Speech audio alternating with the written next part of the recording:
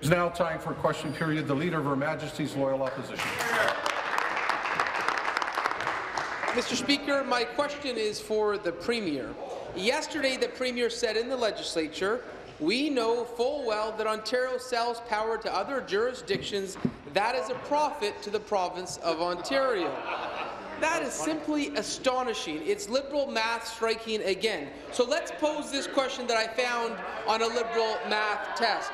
If you pay 8.55 cents a kilowatt hour to produce energy in Ontario, and you sell that energy for 2.65 cents a kilowatt hour to New York, Minnesota, Manitoba, and Quebec, how much profit does that make for Ontario? And what PR spin should the Liberal government use to try to fool the people of Ontario? It is unacceptable. Will the Premier justify this sale?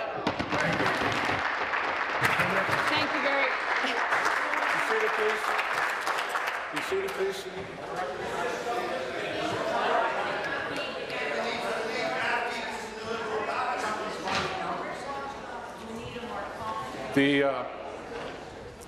The indicators are that my standing doesn't seem to stop people, so I might have to ratchet up right away, and I'll do so.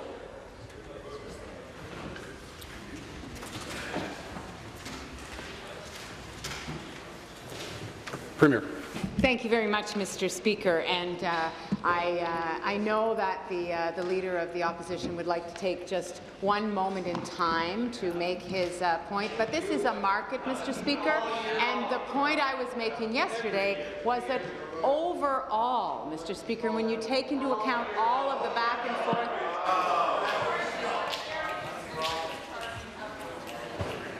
Okay, that last round indicated that you want me to go. So I'm moving to warnings. And if it starts, we'll do it right away. Premier. Overall, Mr. Speaker, there's a net profit to the province of Ontario, and that is the point that I was making. But what I'd like to talk about, Mr. Speaker, is about the energy system in Ontario and where we have come from. Answer. When we came into office, we inherited a badly neglected system, Mr. Speaker. We've made investments in that system, and we have upgraded that system. The member from Renfrew, Nipissing, Pembroke is warned.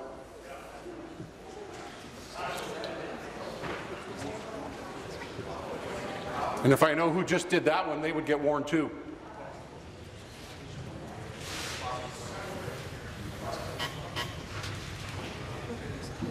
Supplementary.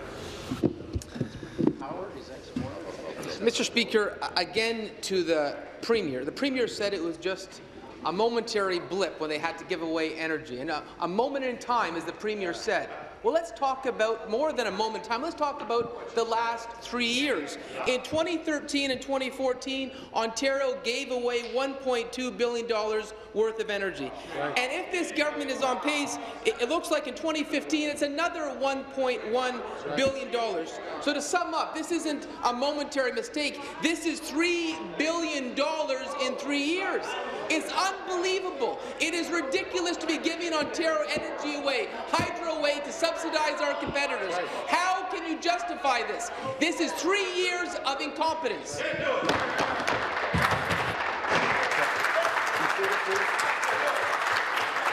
Be seated, please.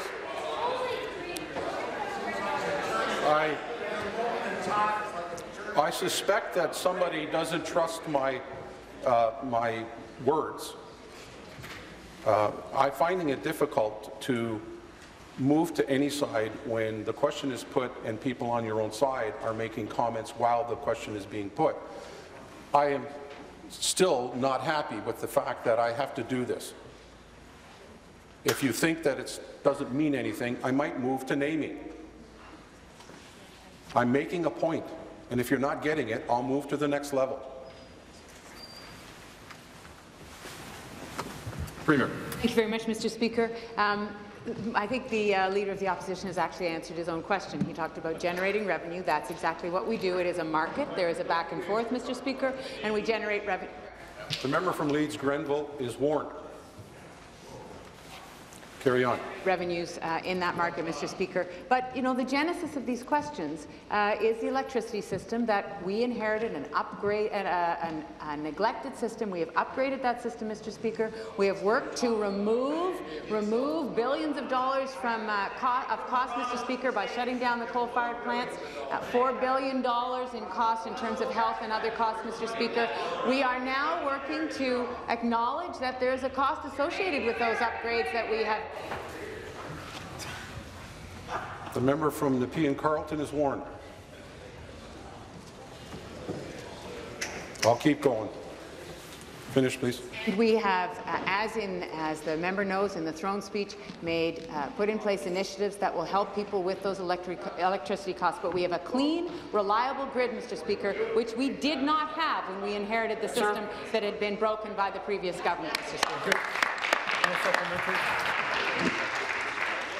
Mr. Speaker, back to the Premier. No one is buying this Liberal spin that it's all right to give away $3 billion of hydro to our competitors.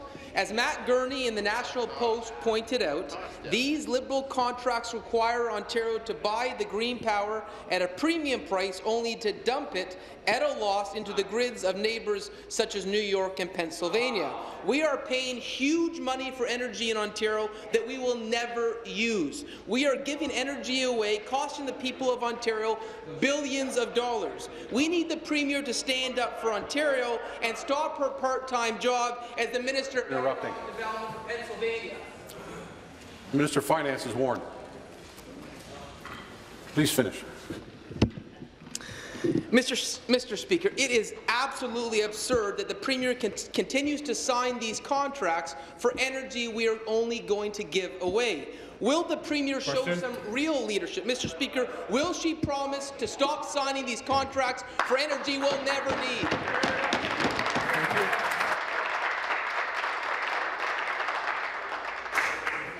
Thank you. Premier. Energy. Minister of Energy.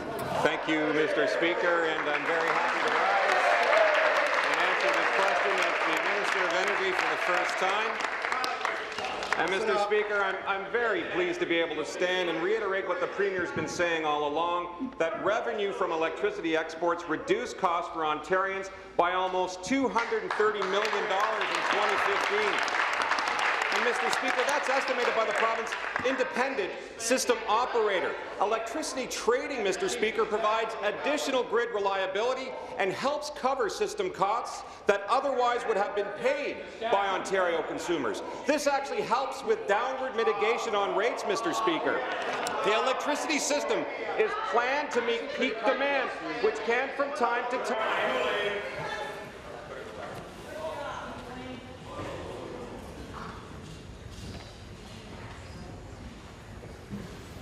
Finish, please. Wrap up.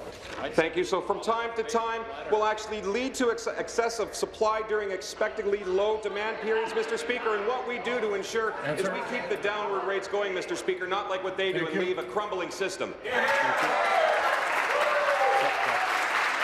seated, please. Be seated, please.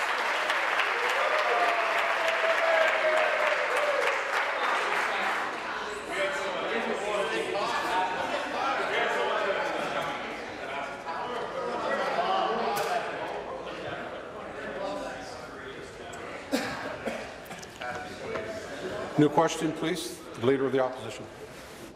Mr. Speaker, my question is for the Premier. The scandal, waste and mismanagement by this government is astounding.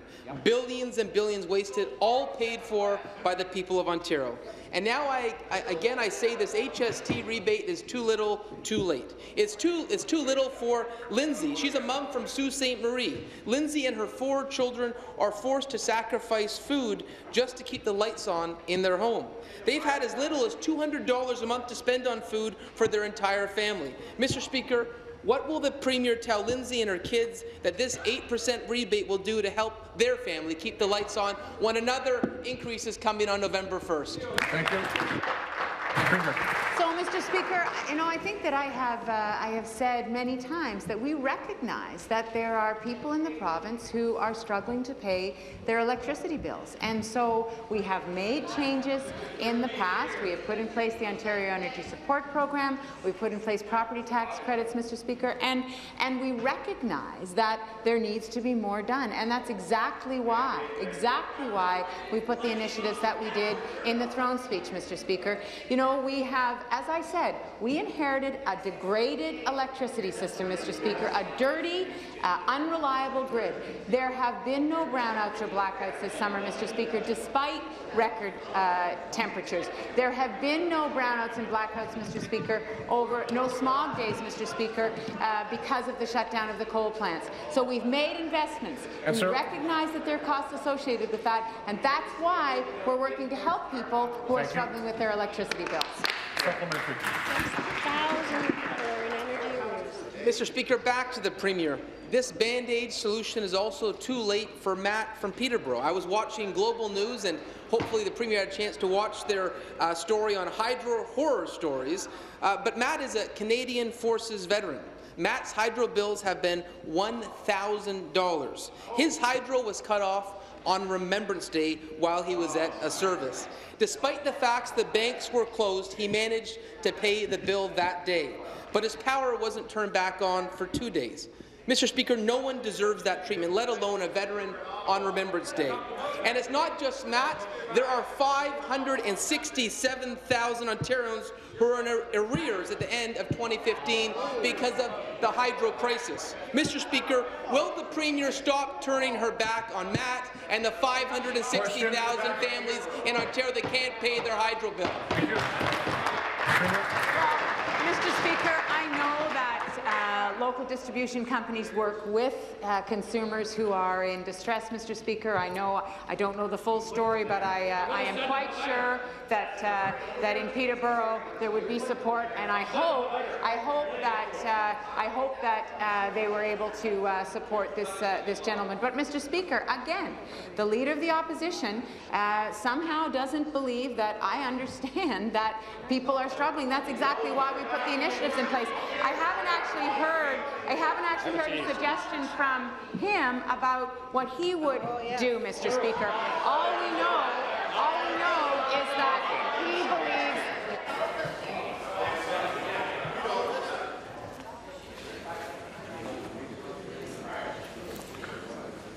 Finish, please. All we know is that he doesn't support phase out of coal, he doesn't support green energy, Mr. Speaker, and he knows that people are struggling. Well, so do we. That's why we've taken action, Mr. Speaker. Boy, Mr. Speaker, if the Premier wants to know what we do differently, we'd stop signing contracts where we give away $3 billion. We'd stop the fire sale of Hydro One. Mr. Speaker, maybe the Premier needs to hear another story because she's not appreciating that people in Ontario are in pain. Let me tell you the story of Kip Van Kempen. Kip Van Kempen had her Hydro One disconnected, and the family's line, they were unable to repair the line because of red tape and logistical issues. So you cut their hydro, you cut the hydro of Kip Van Kempen's family, then they got a bill for having no hydro. They had to pay hundreds of dollars for getting no hydro. Mr. Speaker, no power is being delivered. They can't get their line repaired. That's hydro services in Ontario under this Liberal government. So my question to the Premier is this acceptable? Is it acceptable to charge Ontarians huge, astonishing bills for receiving no hydro?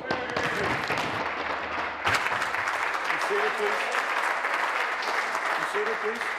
Thank you. Premier. Mr. Speaker, it is unacceptable that people would have to face those kinds of challenges. And again, I don't know the specifics of the situations, and I don't know what the interaction with the local distribution company was, Mr. Speaker. My hope would be that they'd be able to work with Hydro One.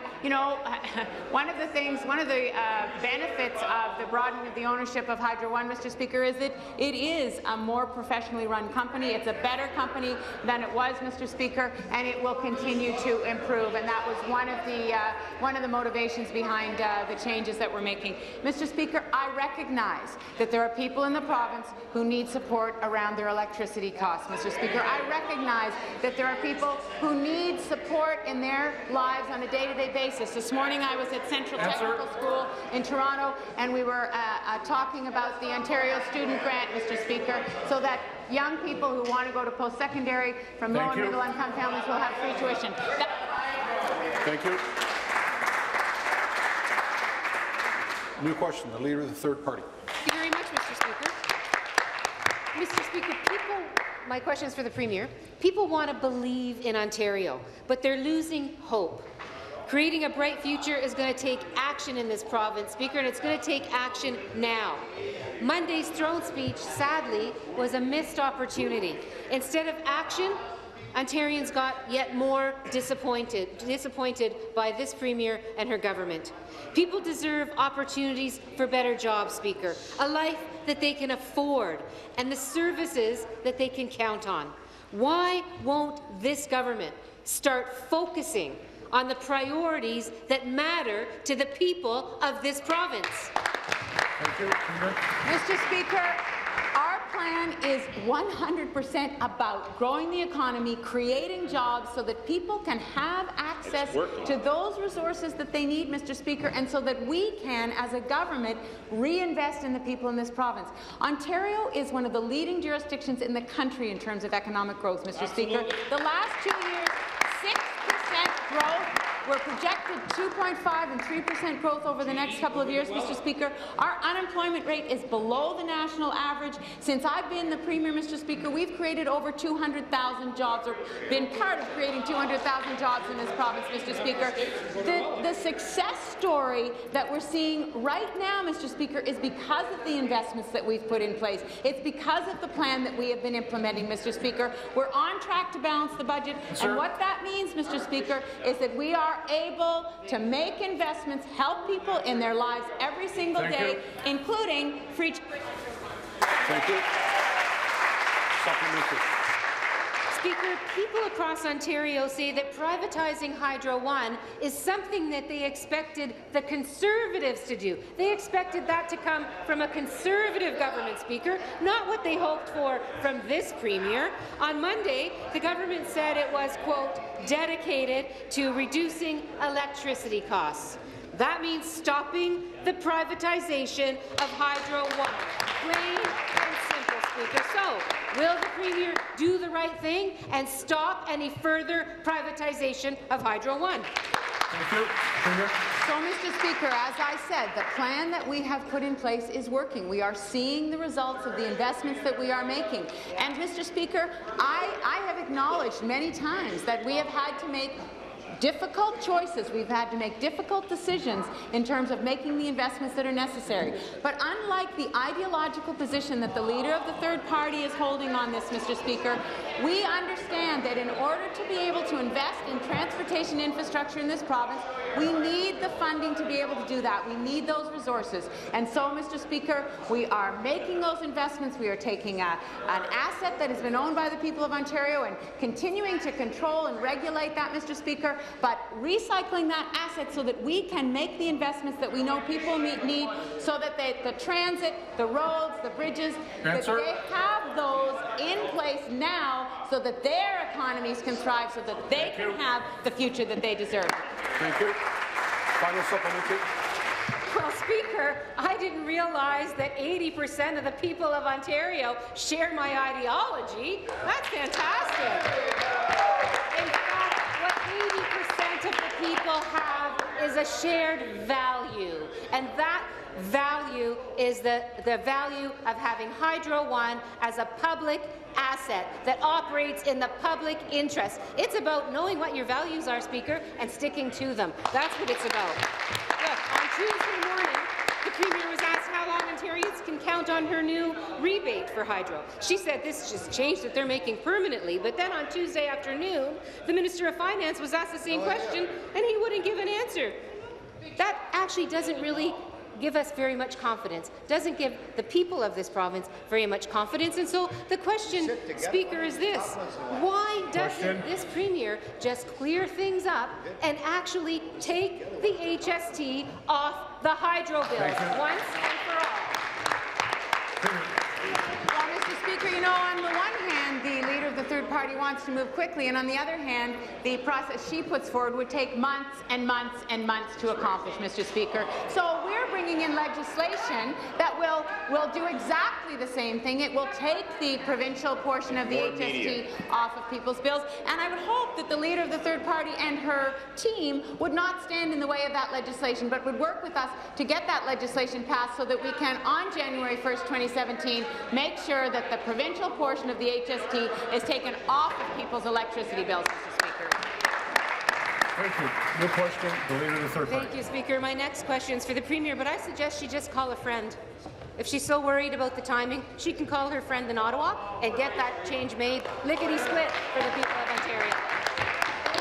Look, people see life is becoming much and much more unaffordable. Instead of permanently taking the HST off hydro, the government is proposing a temporary rebate that people cannot count on. The government is promising childcare spaces, Speaker, but as parents and experts are saying, the problem is that there is nothing there to make childcare more affordable for families, Speaker. So whether it's soaring hydro bills or whether it's unaffordable childcare, young families are at a tipping point in this province. Why won't this government take action now to make life more affordable?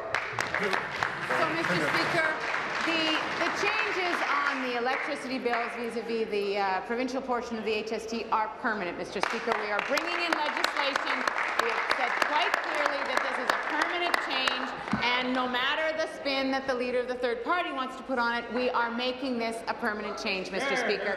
In terms of the 100,000 childcare spaces, you know, the licensed childcare spaces, we understand that along with those childcare spaces, there have to be subsidy dollars, Mr. Speaker. There has to be a way of funding those, and that is part of the plan to put those 100,000 childcare spaces in place, Mr. Speaker. We recognize that those 0 to 4 years are incredibly important, and at this point, only about 20% of families have access to licensed childcare. That's why we are going to put 100,000 more spaces in place, Mr. Speaker, over 5 years, starting next year, including, Mr. Speaker, the resources so that there will be subsidy available. Thank you.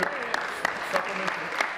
Well, Speaker, unfortunately, those subsidies are going to go to the private sector because that's who's providing childcare in this province under the Liberal watch, instead of not-for-profit and public sector, Speaker. Shameful situation. By 2018, Speaker, people in Alberta are going to be paid a minimum wage of $15 an hour, while Ontario's minimum wage is going to be about $11.71. People in Ontario need good jobs, Speaker, with decent wages. But the minimum wage was not even mentioned in the throne speech.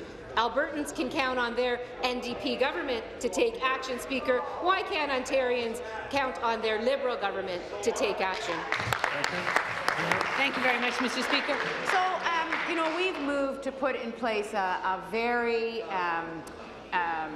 objective and transparent process around the minimum wage, Mr. Speaker. And I know that other provinces are working to catch up and to phase in increases in minimum wage, but we're leading the country, Mr. Speaker, and I'm very, very proud of the process that we went through, bringing in people from the business community, from poverty activism, from across the spectrum, Mr. Speaker, to give us advice on how to take the issue of minimum wage out of the hands of politics and put it into an objective measure, Mr. Speaker. So that's what we've done. But let's talk about what we are doing as a government to help people in their lives every day. We're making average college and tuition and university tuition free for students with financial needs, Mr. Speaker.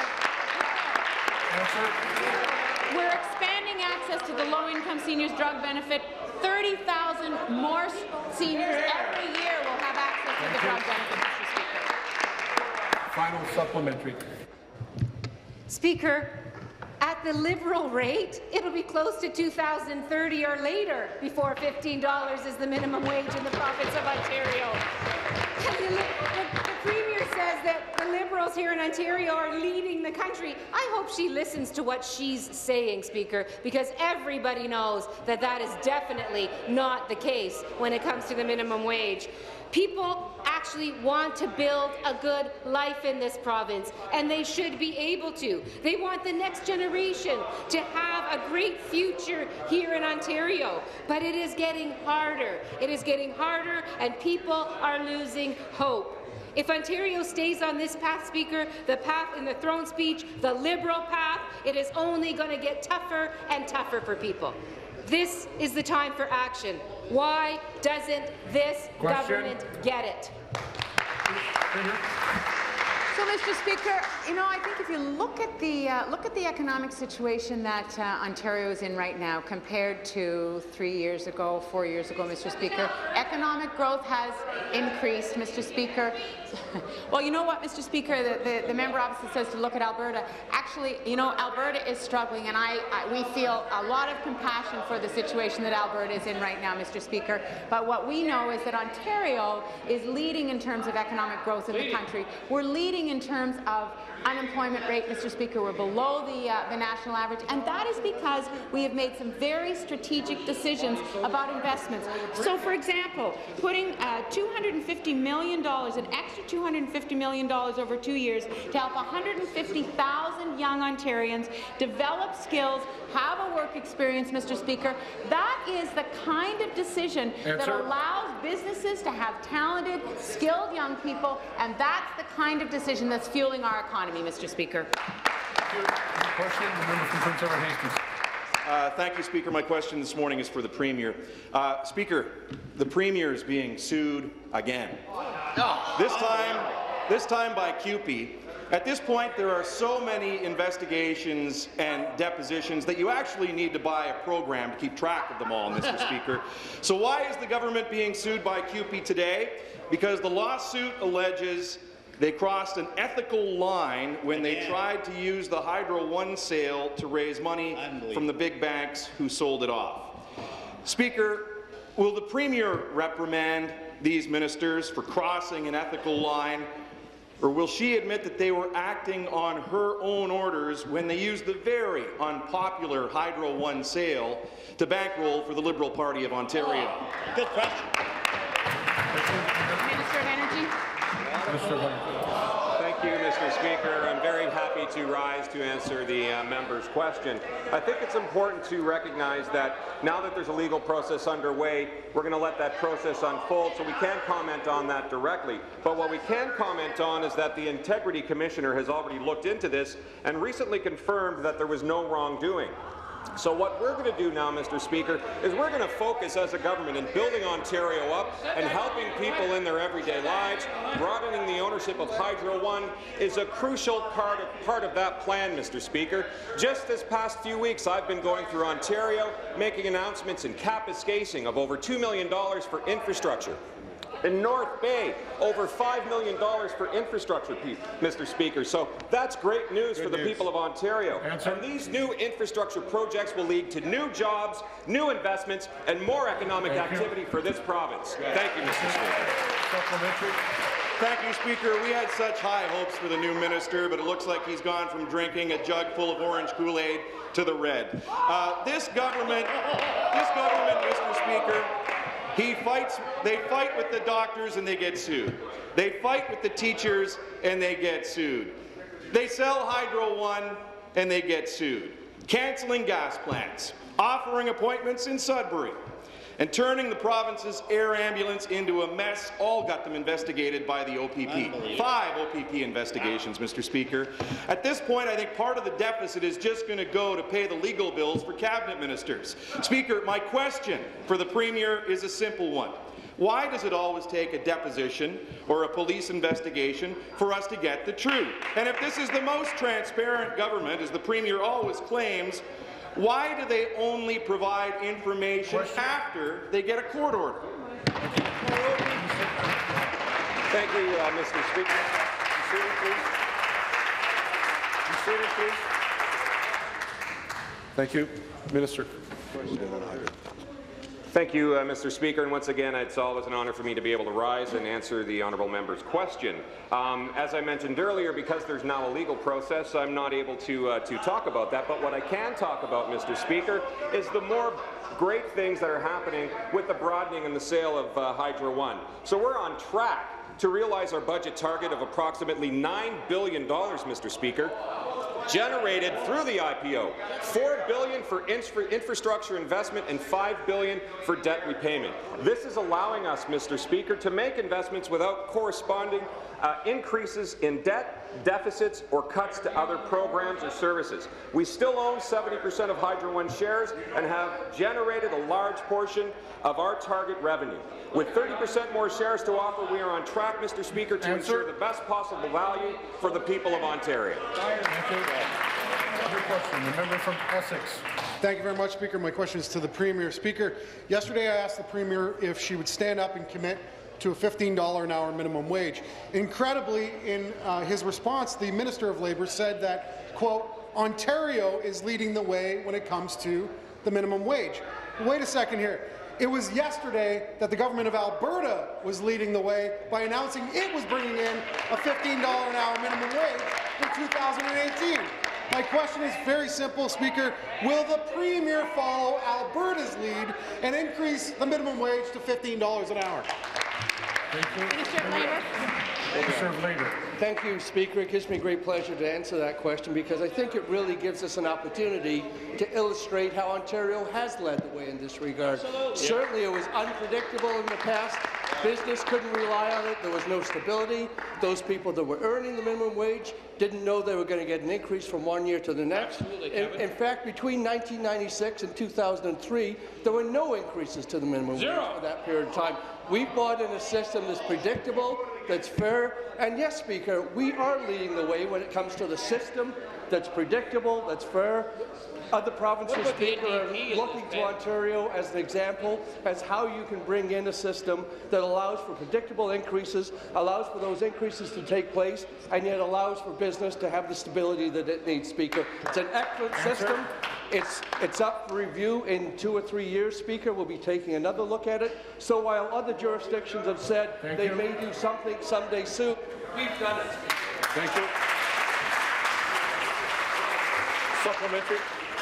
Speaker, 1 in 10 Ontarians earn the minimum wage, and that's overwhelmingly young people, women, and new Ontarians. Whether you're in Brampton, Scarborough, Hamilton, Toronto, or Windsor, Essex, we've listened to them. It's not enough. They were left out of the speech from the throne.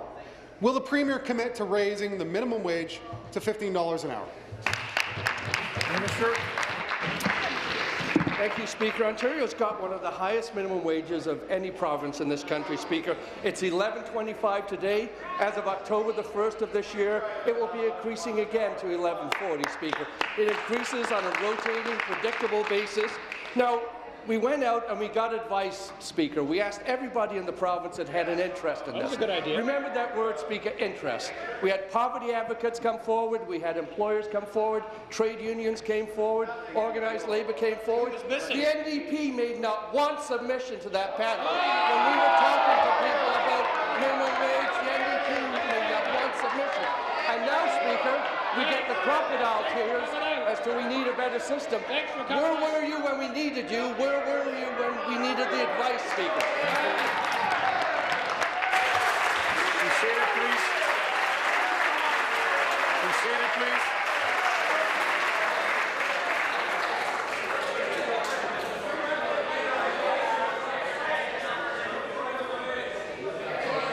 Start.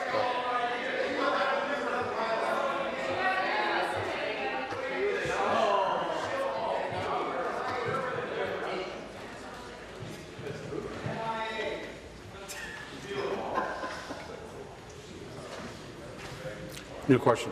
Member from Trinity Spadina. Thank you, Mr. Speaker. My question is to the President of the Treasury Board Secretariat.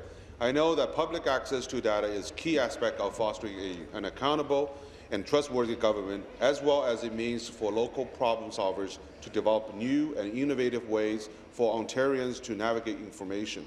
Time and time again, I am amazed by the cutting-edge technology developed by startups within and around my riding of Trinity Spadina, many of whom use the data that is freely provided by our government. One such example of an information technology leader that utilizes government open data is the real estate service Map Your Property. Map Your Property is an all-in-one platform that streamlines development planning in Toronto and York region for urban planners, developers, and engineers. Can the President of the Treasury Board Secretariat tell the member of this House how our government continues to make information open, transparent, and easily accessible? Thank you. And how companies like Map Your I stand, you sit. President Treasury Board. Yes, thank you very much, Speaker, and thank you to the member from Trinity Spadina for his great question.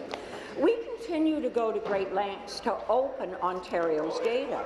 As today, we have publicly released over 500 data sets and are in the process of developing a catalogue which publicly discloses all of the data sets Ontario actively maintains. This data, Speaker, helps to power one of Ontario's most rapidly growing sectors, the interactive digital media, or IDM sector. In fact, the Entertainment Software Association of Canada reports that the IDM sector contributes $3 billion annually across Canada and has grown by 31% since 2013. We believe that by opening up government data, we make decision-making more transparent to everyday Ontarians and have provided IDM companies the opportunity. Supplementary. Thank you, Speaker, and I want to thank the Minister for the answer. It's always encouraging to see how creating a transparent government has led to a more competitive Ontario. As a follow-up question, I would like to ask the Minister how our government is continuing to open up information and use input from Ontarians to shape decision-making. Our government has a strong record when it comes to making Ontario a more transparent, open and transparent province. We post the minister's mandate letter outlining priorities online and release reports on their progress, which details how we have delivered on these priorities. With the most recent in January, we have also increased transparency for government agencies by requiring expense and governance documents to be publicly accessible. And this past year, we unveiled a new platform of participation, resulting over 53,000 Ontarians voting on 1,700 budget ideas. Minister, how is our government continuing to engage Ontarians in a dialogue making our province? Minister. Yes, thank you. Speaker, the member has highlighted our record on transparency and openness, and I'm proud to say Ontario is an international. It's never too late to get warned.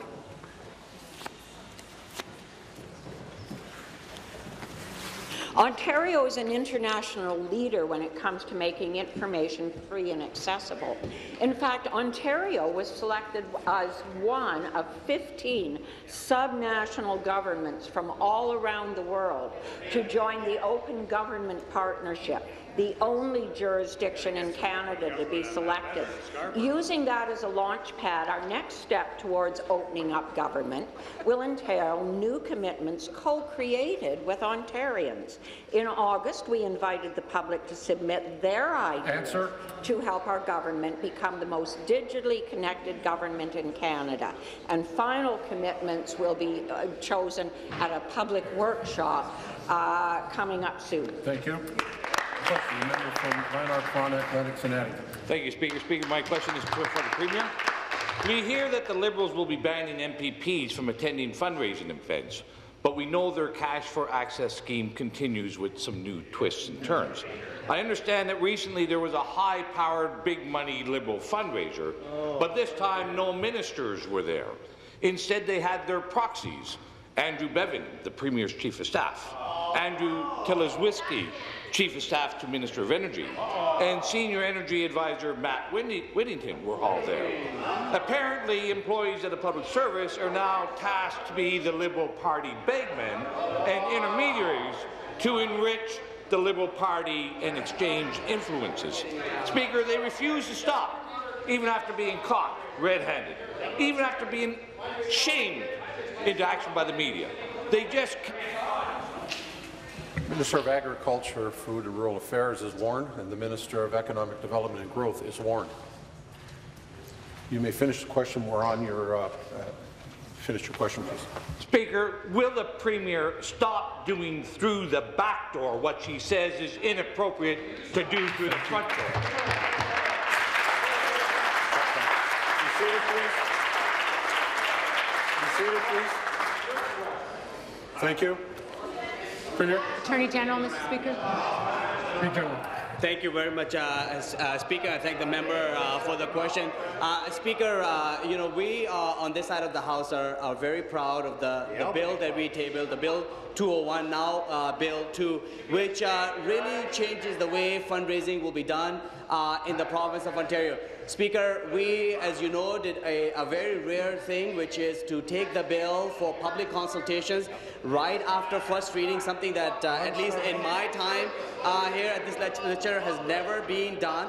And Speaker, I really want to take this opportunity to thank all members of the Standing Committee who worked throughout the summer by traveling the province, listening to Ontarians and experts, people like the Chief Election Officer and other experts, in making a remarkable impact in further improving that pieces of legislation. And Speaker, in supplementary, I'll talk a little bit more about the legislation. Hear, hear. Thank you.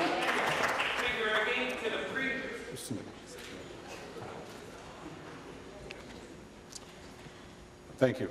Supplementary. Speaker, again to the Premier, not her proxy. The entire process they put together on election financing has been disingenuous from the start. Introducing... The member will withdraw. I withdraw. Introducing legislation and amendments through press releases completely alters and distorts how our democracy must operate. They continue with their cash for access activities. It's clear this government's priorities start and end with only themselves. We know that both Bill 201 and now Bill 2, along with the committee process, has been dishonest. It's been nothing but a slight...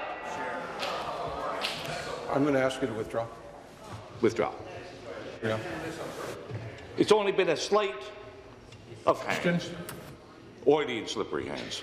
Bill 2 ought to be renamed the Lubricious Act to create Liberal Party bagmen and proxies. Speaker, will the Premier wash her dirty hands of this...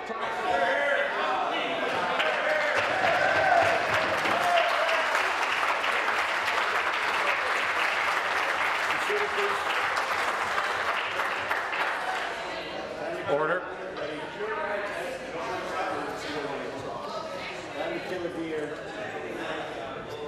Start the clock. While I have everyone's attention, the member will withdraw. Thank you. Attorney General. Well, thank you very much, Speaker. Speaker, on this side of the House, we're very proud to bring forward a bill that is going to make sure that we ban corporate union donations in our province, that we are going to put much lower limits on how fundraising is done, and not to mention, Speaker, to regulate third-party advertising as well. It is, Speaker, this Premier and this government that is not engaging in stakeholder-specific fundraisers, whereas the opposition party, Speaker, continues to do so. In fact, they are holding all those fundraisers and meeting with stakeholders. In fact, Speaker, they're also advertising positions for fundraisers who will then convert private members' bills into fundraising activities. So, Speaker, I would urge the member opposite to be careful in allegations he makes in this House. We look forward to working with the opposition parties in making sure that Bill 2 is a strong piece of legislation, that we really change the way fundraising is done in the province of Ontario. Thank you. New question. The member from Windsor West. Thank you, Speaker. My question is to the Premier. Schools across the province are crumbling, and they have reached a tipping point. There is a $15 billion repair backlog, $3.4 billion in Toronto alone. Students and education workers have been in sweltering hot classrooms and will have to wear winter jackets in the classroom in the winter. To make matters worse, Ontario's teachers are being forced to load French and music lessons onto carts and transport them from classroom to classroom because of Liberal cuts to education. Premier can shake her head all she wants, but the boards are even speaking out. Will the Premier admit that her misplaced priorities are forcing our young people to pay the price? Thank you very much, Mr. Speaker. I was only shaking my head because it is the reality that core French teachers and music teachers for many, many years in this province, itinerant music teachers, have not necessarily had a dedicated classroom, Mr. Speaker. It's worked very, very well that teachers have moved from classroom to classroom, and certainly my 3 children who went through the publicly funded education system in Toronto had exactly that situation, Mr. Speaker, and it's not unusual. And I think sometimes what happens is when there has been a school where there has been a dedicated classroom, and then enrollment may go up, or there may be a change, and then that changes so that the core French teacher is moving from classroom to classroom, that can cause an adjustment in the school. But, Mr. Speaker, it's not an unusual practice, and the kids get very, very good education in that way, Mr. Speaker. Thank you, Speaker. Back to the Premier. Premier, there are classrooms that are being closed and the teachers are being moved out of those classrooms. If you think it's working, maybe you should actually talk to the education workers delivering the curriculum. Recently, a school in Thames Valley had to close because of health concerns related to a lack of air conditioning. Our schools are in crisis. A teacher in Toronto was forced to spend $500 of her own money to install an air conditioner in her classroom because students were feeling faint and lethargic, and she felt the environment was unsafe. Our children should not be trying to learn in classrooms without windows. I'm sure the Premier has windows in her office. They should not be in classrooms with poor air quality. Will the Premier immediately ensure that the repair backlog for schools across the province is remedied? And I'm talking about $15 billion. Mr.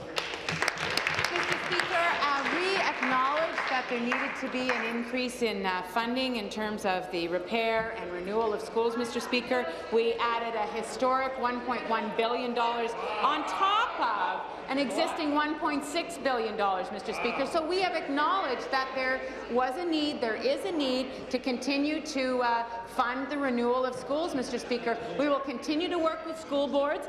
The $1.1 billion that we put in on top of the $1.6 billion, Mr. Speaker, is funding projects around the province, did over the summer and continues to, Mr. Speaker. School boards make the decisions about how they use those funds, Mr. Speaker, and they have, school boards have priorities. They take those funds and they apply them to the priorities. We understand that there's a need, Mr. Speaker. That's why we put in over $1 billion on top of the $1 billion that was already there, Mr.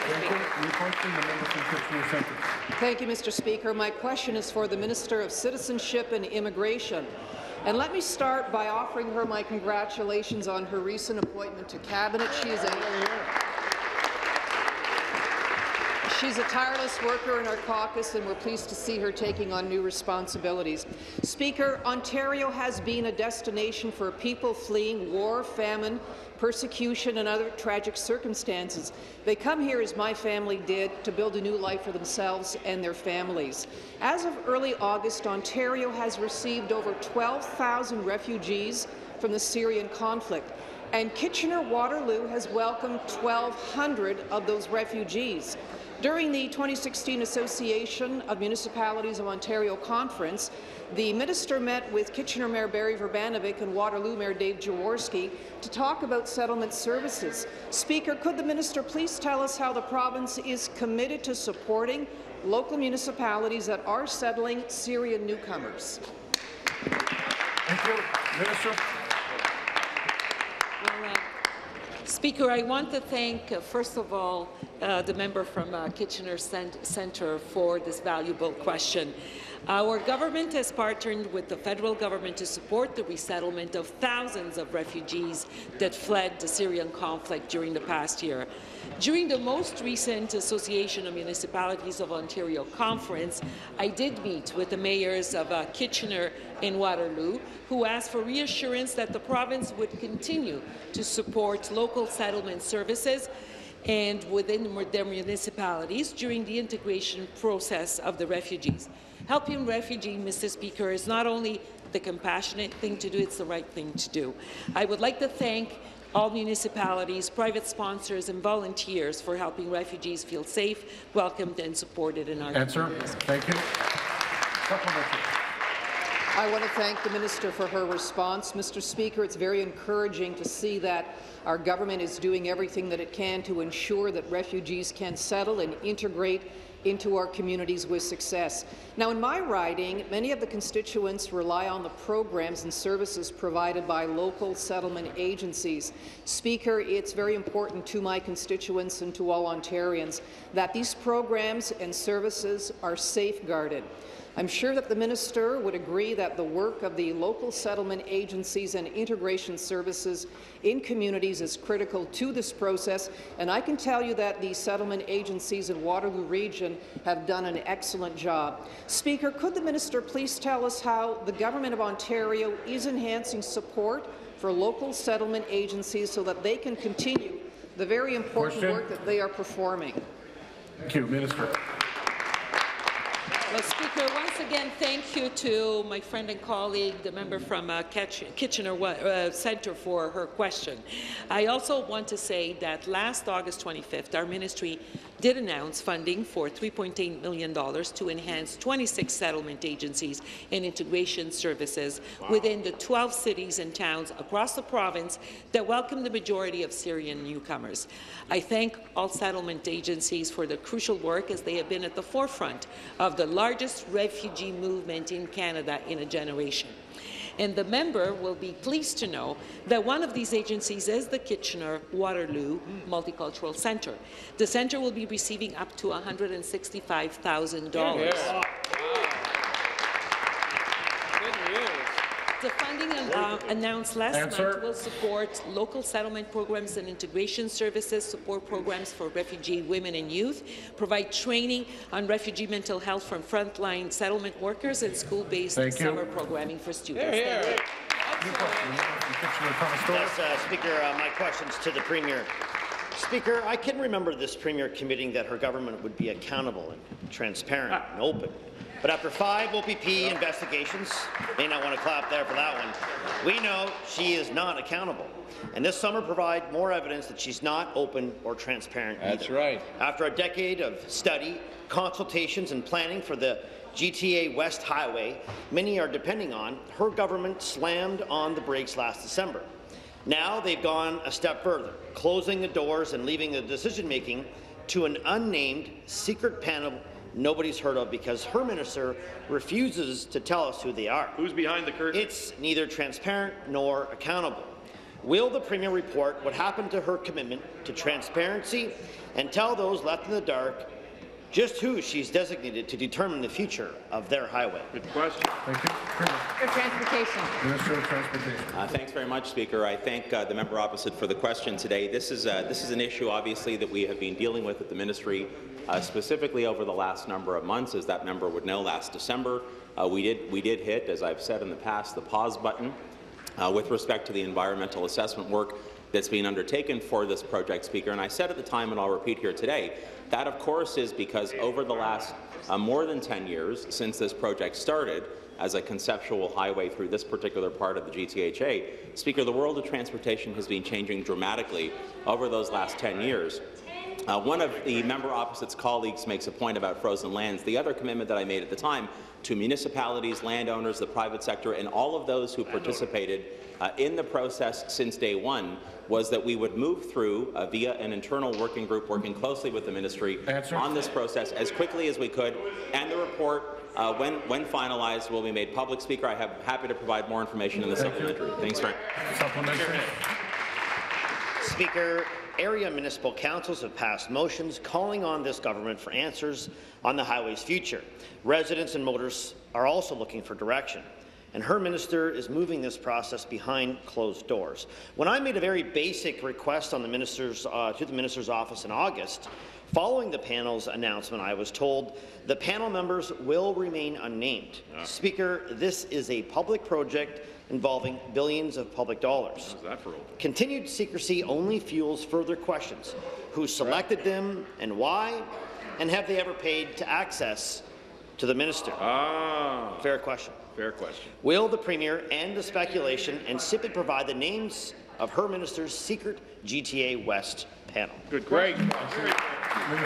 So, Speaker, as I said in the initial answer to the member on this particular question, and I do understand where the municipalities are coming from, virtually every municipality in the affected area has had the chance to speak with me about this particular issue. There it is. And I made an ironclad commitment about the fact that we will not only provide them with the opportunity for additional consultation, but we will try to clarify what's taking place with this just as soon as we possibly can, Speaker.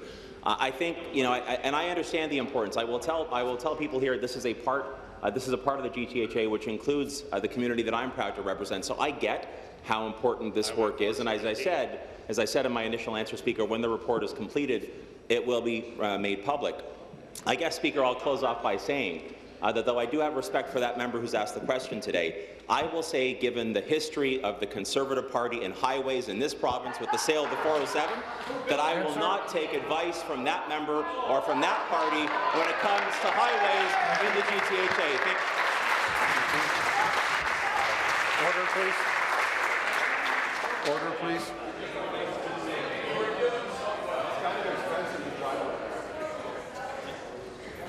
New question, the member from Nickel Belt. Thank you, Mr. Speaker. My question is for the Minister of Environment and the Climate Change. It has been 18 months since a CN train derailed, caught fire, exploded, and spilled 1 million litres of crude oil in the Makemie River in Gogama. CN spent all of last summer and fall trying to remove the oil from the water until the river froze over. Came this spring, it became obvious to everyone, but to this minister, that there is still a lot of oil in the water.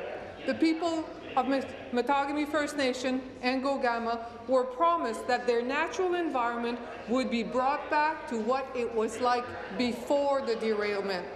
When is this minister going to order CN to get back to work and remove all of the oil from the water? Merci, Monsieur le Président. Thank you, Mr. Speaker. Thank you for the question. Our department continues to work with Public Health Center and with the federal government, and given the studies that have been made regarding the quality of the water in this region, of the lakes and rivers, we keep finding pollution in the water. A newsletter that went out, which we shared, that was 3 pages long and introduced about 25 different measures that either we, CN, or the health department is there. I share the concern. There has been the discovery of more oil in some of the sediment. That work is being done to remediate that. I'm happy to continue to work with the member and get her a briefing on what the next steps are in cleaning it up. Thank you. Supplementary. This makes no sense, Speaker. All that's going on in Gogama is they are monitoring, but it doesn't matter how much oil we find.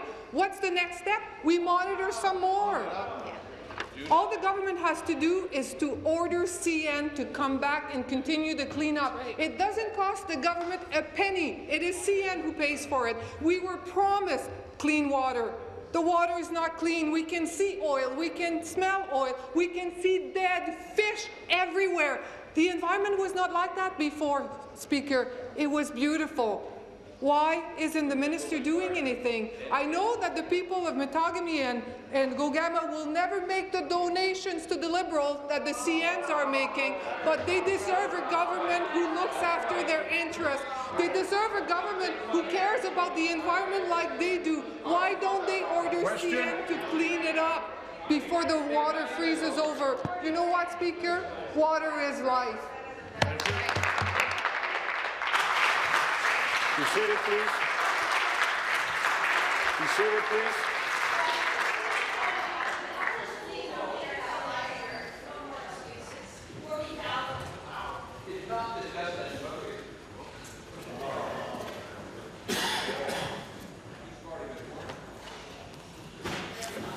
Minister. Dear friend,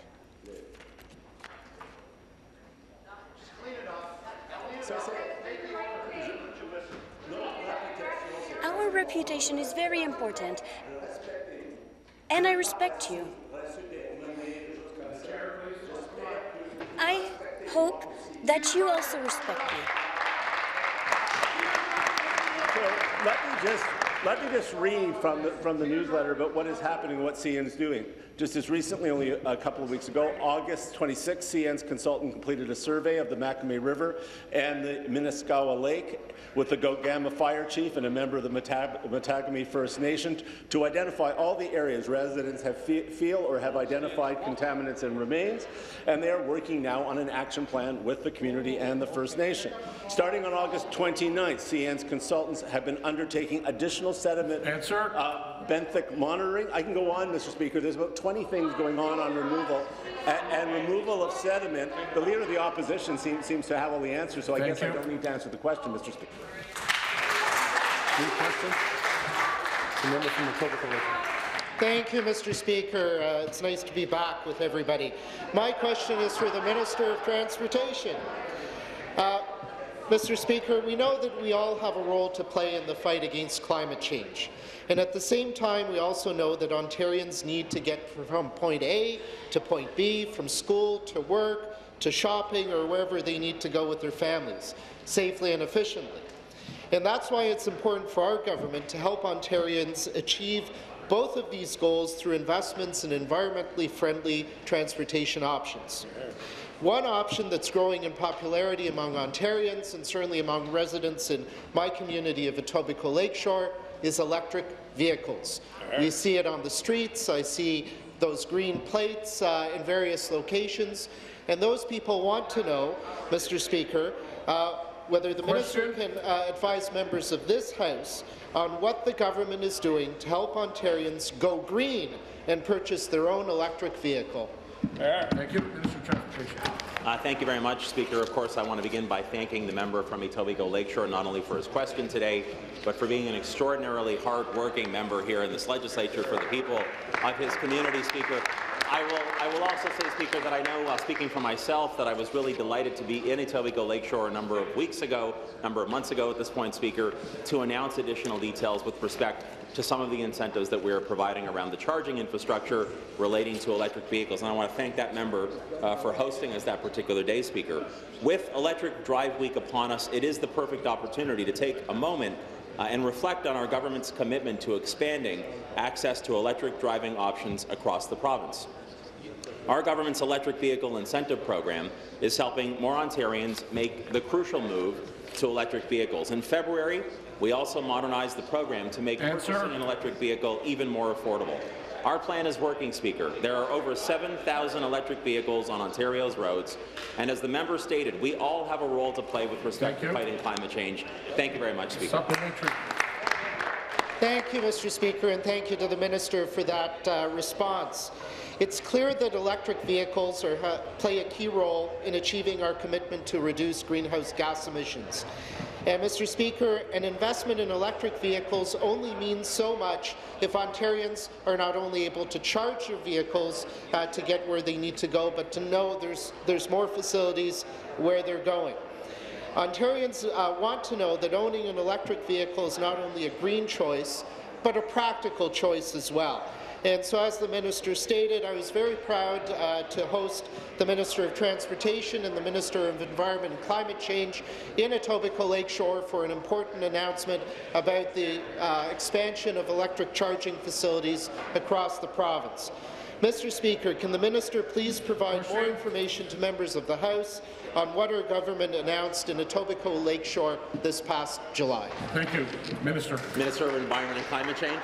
Sir, the Environment and Climate Change. Thank you very much. I want to thank the member for Etobicoke Lakeshore for his remarkable leadership in his community on electrification, Mr. Transportation. But I just want to go back, Mr. Speaker. What we announced was EV charging in a partnership with IKEA and other retailers that is putting Ontario in a leadership role. But I want to go back to what the answer the Premier had earlier. What are we going to do about overnight electricity, and how are we going to make life more affordable for Ontarians? That overnight energy is about to become very low cost and in many cases free fuel for their cars. We have a plan. That overnight energy is going to be funding batteries and making heating and cooling homes much less expensive. The Minister of Energy and I, and the Long-Term Energy Plan, the Climate Action Plan, are coming together to cut costs and reduce GHGs. Answer. They have no plan across the aisle, Mr. Speaker. We actually have two. Question period being over. There are no deferred votes. Therefore, this House stands recessed until 3 p.m. this afternoon.